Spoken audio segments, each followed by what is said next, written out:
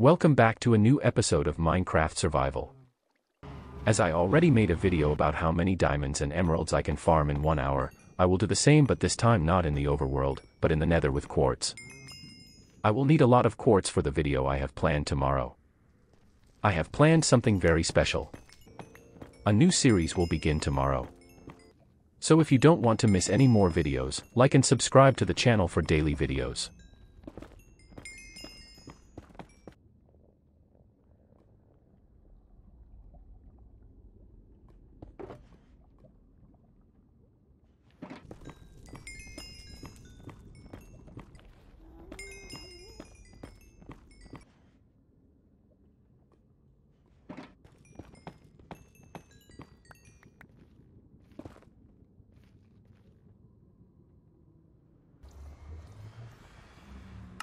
Now you see how much quartz I farmed in just 1 hour.